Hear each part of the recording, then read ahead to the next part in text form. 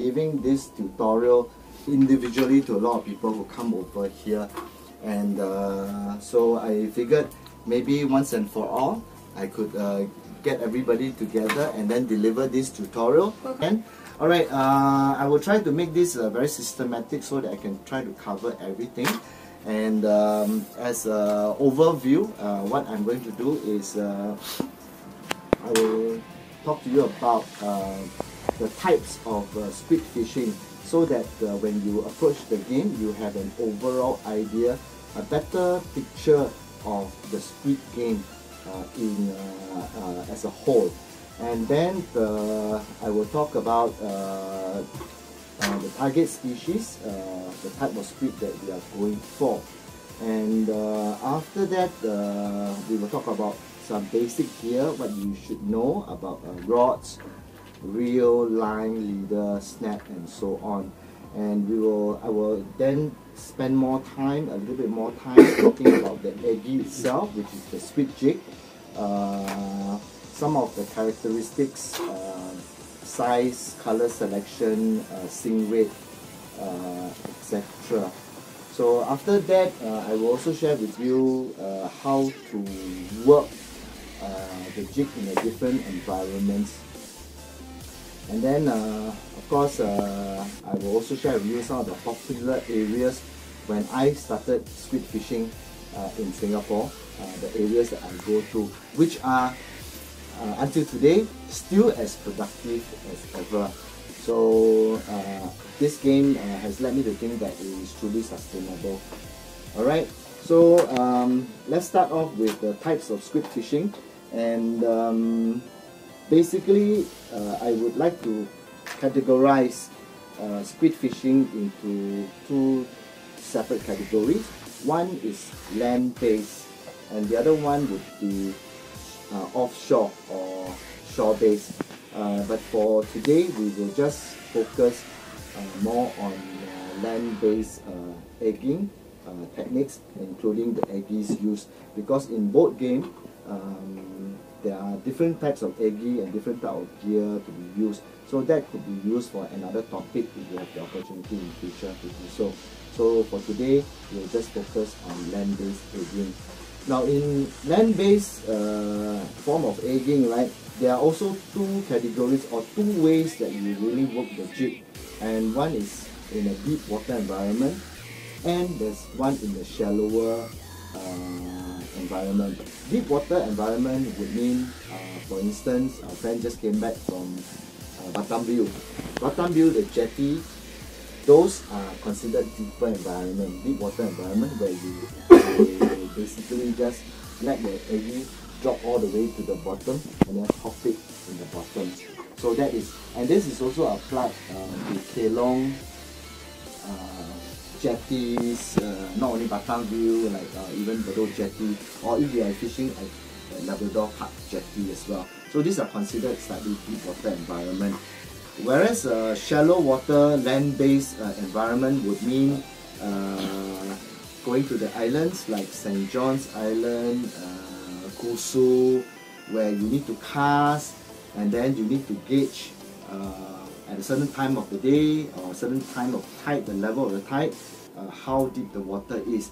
But generally from shore-based and casting from breakwaters would be shallow water as compared to jetty. Okay, so these are the two different categories. I will also explain to you later on how I try to how I do egging in these two different kind of environment, and using what kind of squid jig for this kind of environment. Alright, and so that covers the types of egging. So just to give you an overview about, of course we're not going to go into this in detail, but just give you an overview of boat egging. Basically in boat egging, there are a few distinct types. One is what we call pit run egging, where you actually use quite a heavy jig head from 30 grams to 50 grams, and you are fishing in something like 30 meters to 40 meters of water. In Japan, I believe they fish a lot deeper water as well. So that is called tip run egging. The gear is slightly different from the shore egging. And then of course there's also another type called metal game. Sorry I didn't bring my prop here, but I actually wanted to show you what is a metal eggie. Metal game basically is to target another type of squid, the long elongated, the one with the slimmer arrow, longer body. These kind of squid you can find in the market more often. So these are the arrow one that they use to target with using metal game. It's very much like an Apollo style, where you have a sinker and then you branch off with a couple more of those squid jigs which are very light. So that is metal game. It is different from this kind of eggie that you attach to the Apollo. So at least you have that. And then of course from the boat you could also do a combination. There's no name for it yet, but it is basically going to an island, and for certain reasons you are not able to land on an island, then you will ask the boatman to bring your boat closer to the island and you cast into the island from the boat. So it's not land-based and it's not tip run egging, so it's a combination of land-based type of egging. Those kind you will use the normal land-based egging because you'll be casting into rocks, coral areas, and those are considered shallower waters. So if you try to dump in a tip run 30-gram eggie, you're going to get snagged and you're going to lose the eggie. Okay? So in a nutshell, that is the type of squid fishing that is known to us today, or at least known to me today.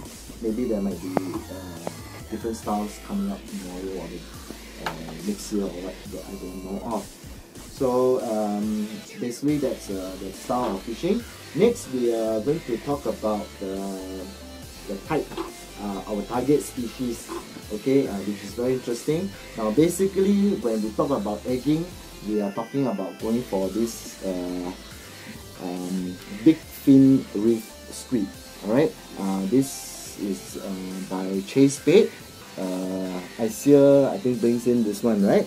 So yeah, so these are the target species that we are going after.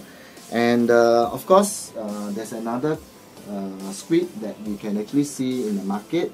Of course this one is not so common in the market. Sometimes certain markets you can find this, but not very often. The more often type you see will be the arrow one, the one with a bit of the elongated ones, narrower body. So those are arrow squid, and that's why we call it arrow squid, because of looks like an arrow. Then there's one more type, is the cuttlefish. Not to be confused, although they do. For rod, any kind of rod from between 7 to 9 feet would be suitable for egging.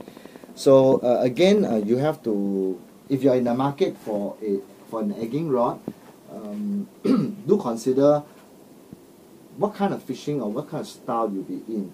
If you know that you're going to be fishing from the jetty most of the time, then consider you can get away with a slightly shorter rod.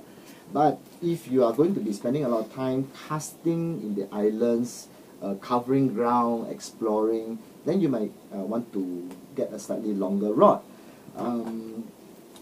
All things being equal, a longer rod will cast the same eggie further, and hence you could cover a bit more ground. But having said that, it also depends on how tall or short you are. If you are very, you are not, of course, if you are a very tall person like Manchun, then you can always opt for a slightly longer rod. But if you are very short and you want to try and go for a 9-foot rod, thinking that you can cast very far, it becomes very cumbersome whenever you want to track the line, or when you snag your eggie, then you can't reach your rod, you know. So bear all this in mind before you make a decision. Personally, I'm not very tall. I find that I'm using an 8.3 and it suits me fine. Okay, I can manage even if I'm in a snag situation. I just leave my rod on my shoulder and I can reach the line and try to release the eggie, the snap eggie. Okay. All right, reel. Reel wise, we recommend or we don't recommend. Basically, we feel that any reel from 2000 size to 3000 size would be suitable for egging. However, we do recommend shallow spool because it has an impact on the line that you're going to load into it. So this will lead on to the line. Line we will recommend something like 0.6 PE to PE1. This range of line you can use for egging. Of course, the thinner the line will enable you to cast your eggie further, and it also allow your eggie to sink better because it's thinner and less water resistance. Okay, because it is a braid line. So bear that in mind. If you end up with a deep spool and you're trying to load say 150 meters of 0.8 PE line, then you might have a little bit of trouble, and you may need to apply backing. And if you don't do that, then maybe you will not be able to cast as far as those that has a properly filled spool.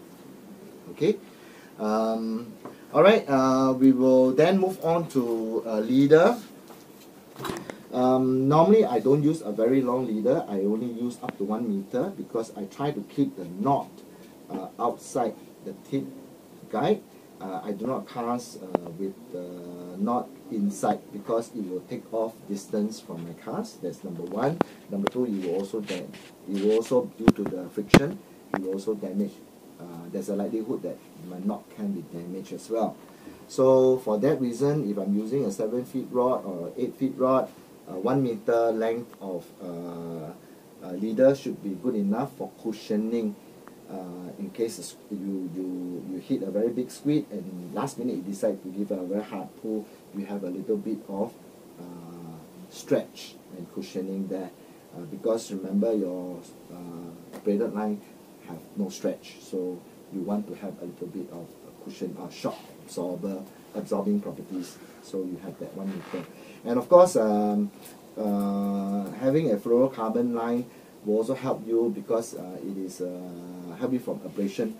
It's abrasion resistance, so especially if you're fishing in the coral rocky areas, so sometimes you do get in contact with rocks, you will get cut off. Can? Alright? And now at the end of the leader, I will attach a snap. There are many types of snap in the market today, so do find a snap that will suit the size of the eggie that you are fishing with. Try not to have it too big. Alright, and you do not really need to use a swivel because for the eggie, right, it doesn't spin very much, not like a spinner bait, and then you won't result in line twist. So having the correct size eggie snap is also good, so it doesn't interfere with the actual balance of the squid jig itself.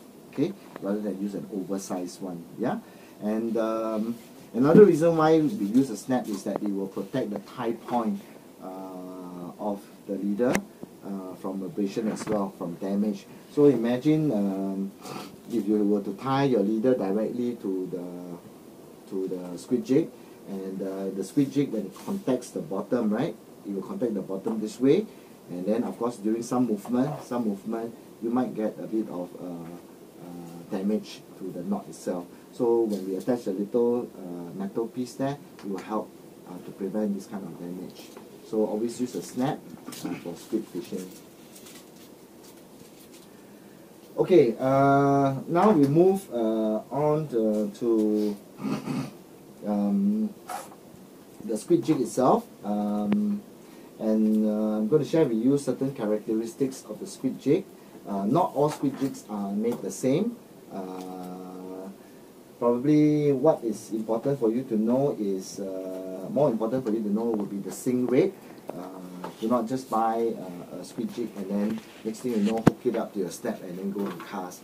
Alright, spend some time, have a look at the squid jig, and importantly, understand the sink rate. Most of the time they will state the sink rate on the packaging.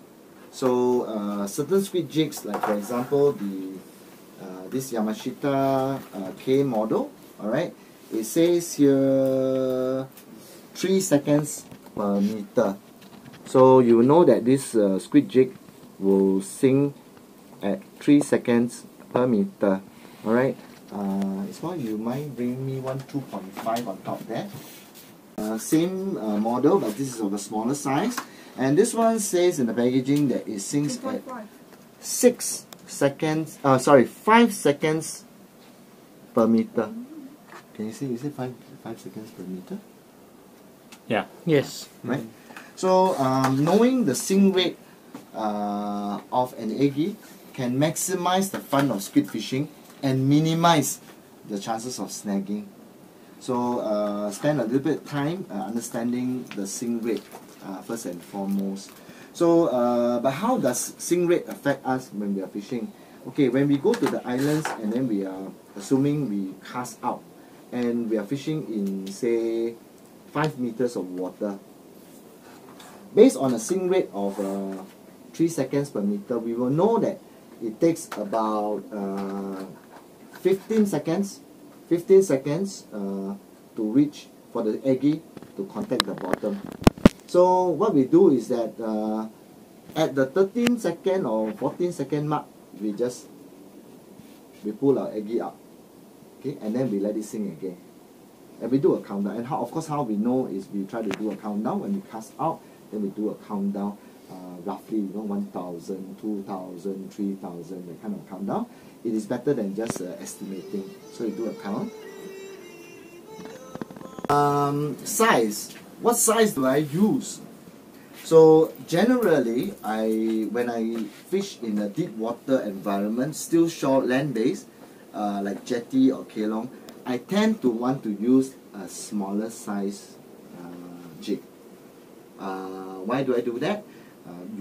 Maybe not really naturally smaller, but have a look at the bait fish around the area and try to mimic the size, because the profile and the contrast shouldn't be too big and shouldn't be unnatural for the squid that are around the area. If they are used to a fish, eating this fish this size, you try to present a longer, bigger, of course naturally your hit rate will not be as high.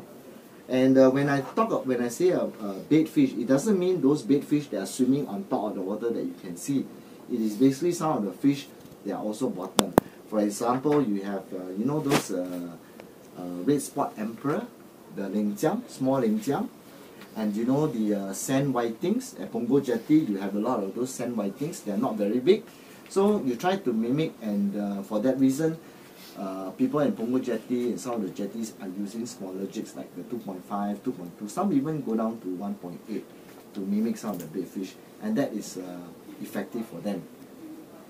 Now, when I go to the islands and I try to cover the ground, the area, then I would tend to use something bigger. I use up to 3.5. And why do I do that? It's because it is a bigger area and visibility is the key. You compare presenting a small jig and a big jig, which one is more visible, especially the water is clear.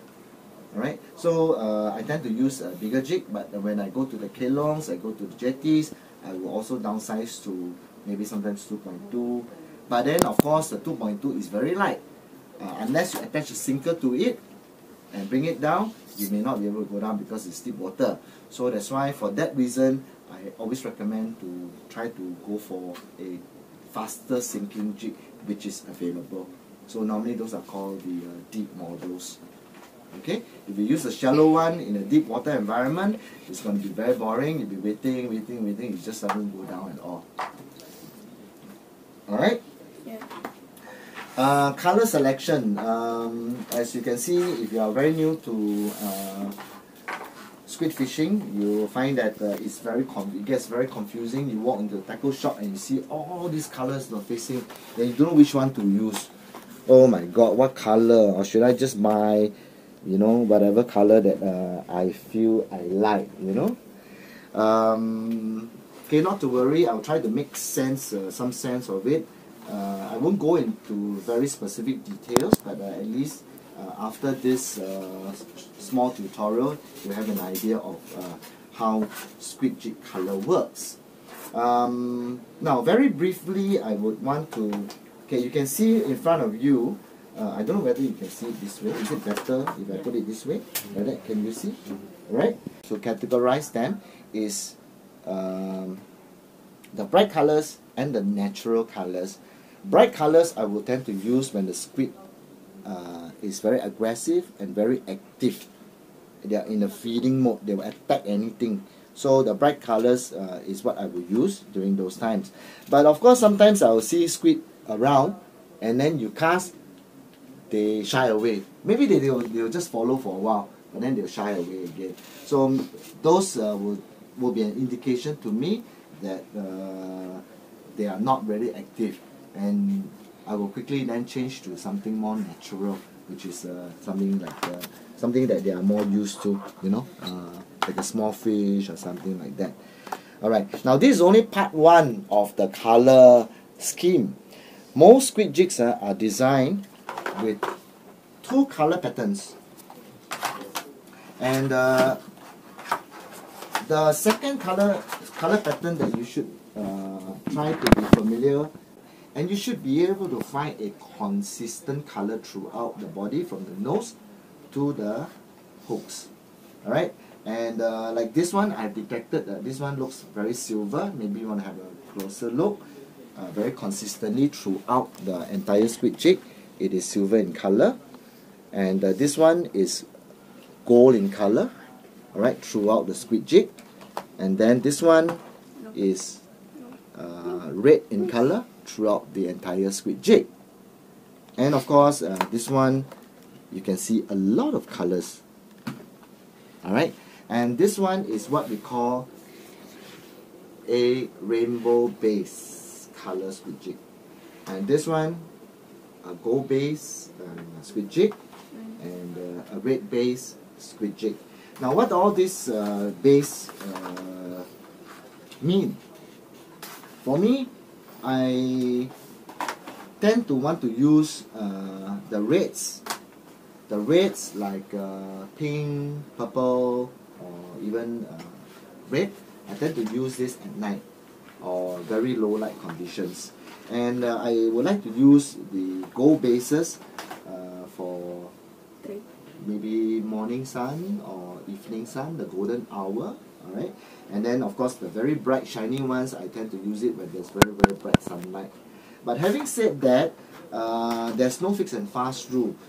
There's no rule to say that you cannot use the red base for daytime fishing as well. So we can always mix and match, but then see what works for you for that place that you are fishing, and what you have in your arsenal, what you have in your bag, then take up to use.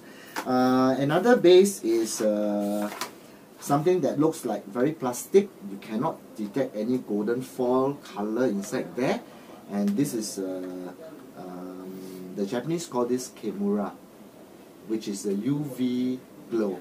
What it means is that as you know, UV light is not really visible to our naked eye, but it is definitely there, and the UV light will penetrate deeper than normal light, visible light. So when you encounter very cloudy, overcast skies where it's not very bright, then do take out your kimura and give it a go.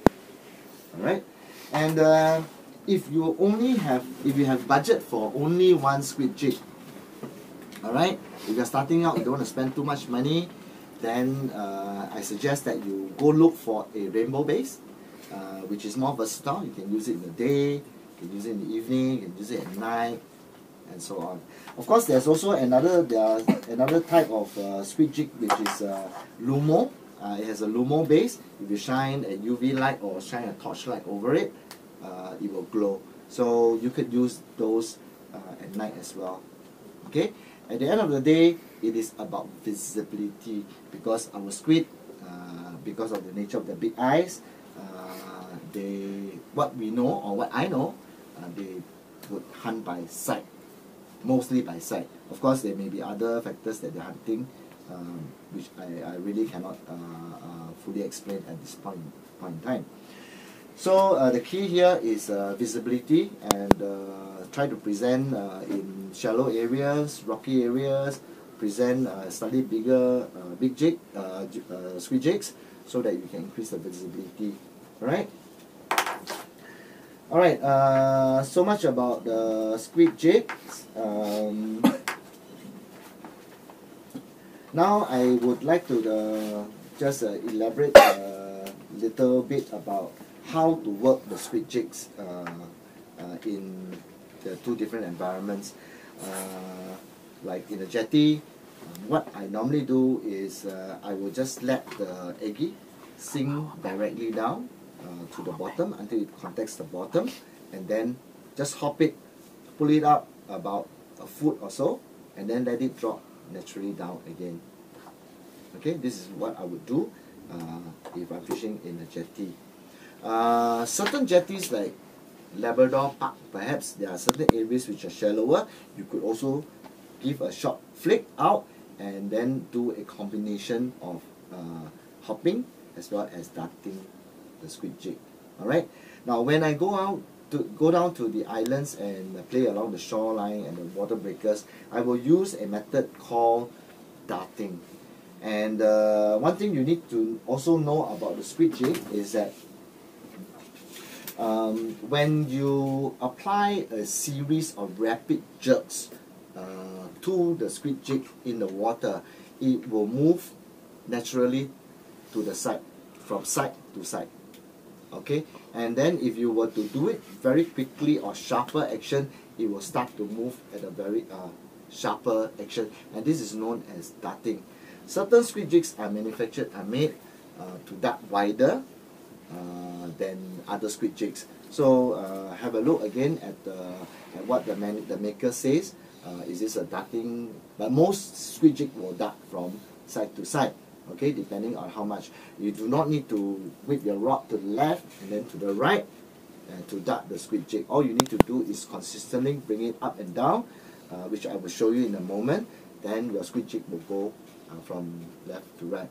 Now another thing that I forgot to mention just now is that squid jigs are designed to fall naturally at a 45-degree angle.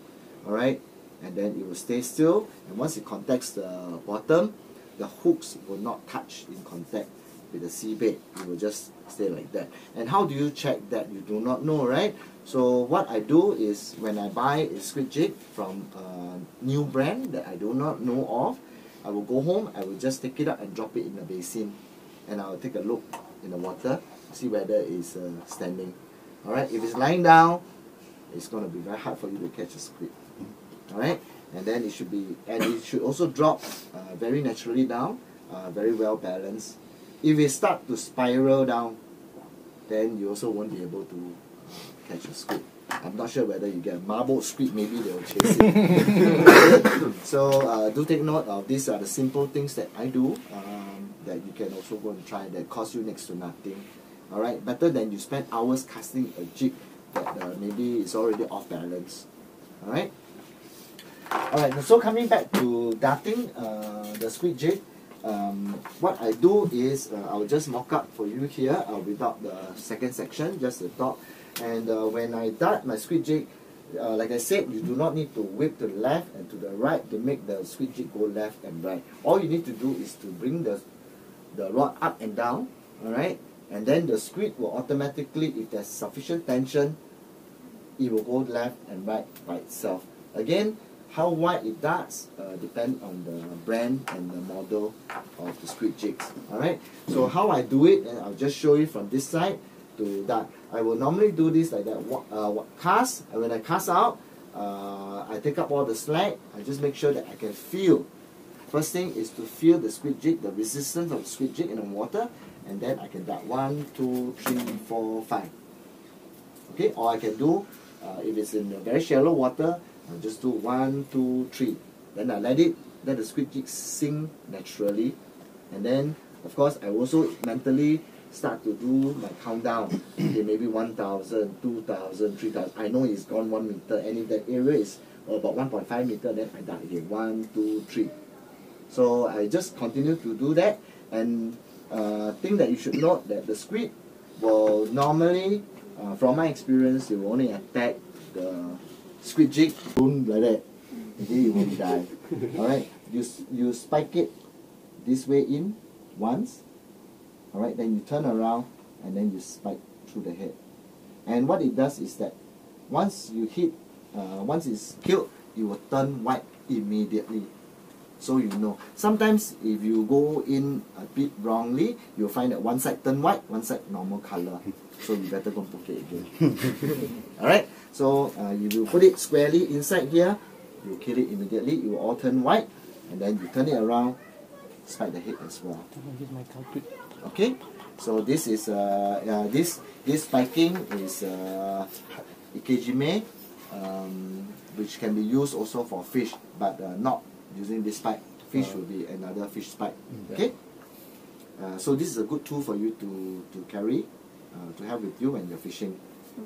All right, don't throw away the rubber, because this one is quite sharp, so you might you know, might stab yourself. Okay, the next thing I have with me when I go fishing is a lure retriever, and how this sometimes when you're fishing in very rocky areas, and very often you know, you get, while chasing the squid, you get snagged by the, you know, this rock, okay. Alright, so how this lure retriever works is very simple.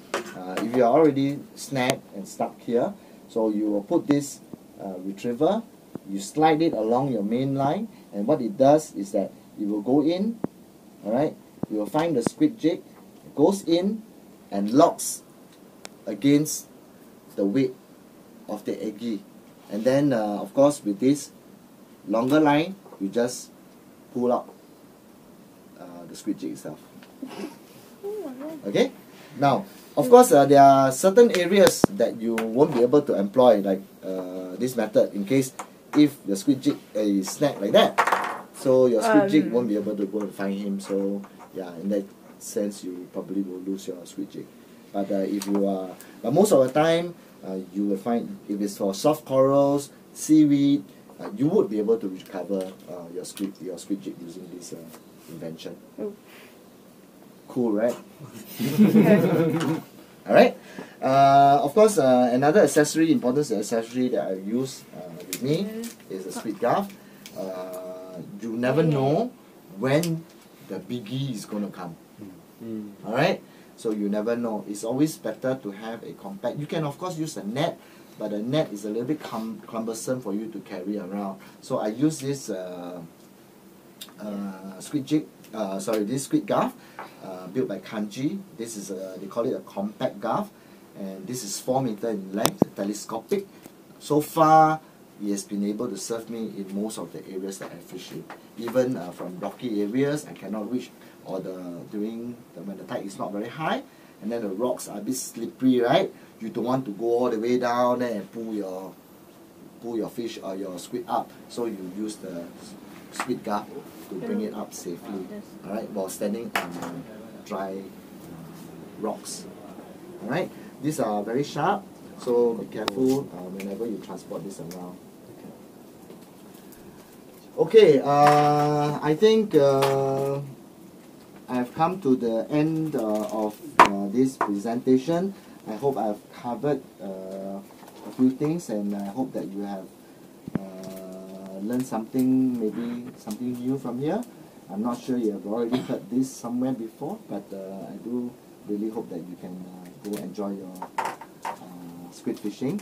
Importantly, spend more time out there, practice on your darting, make it smooth and consistent, and enjoy your squidding journey.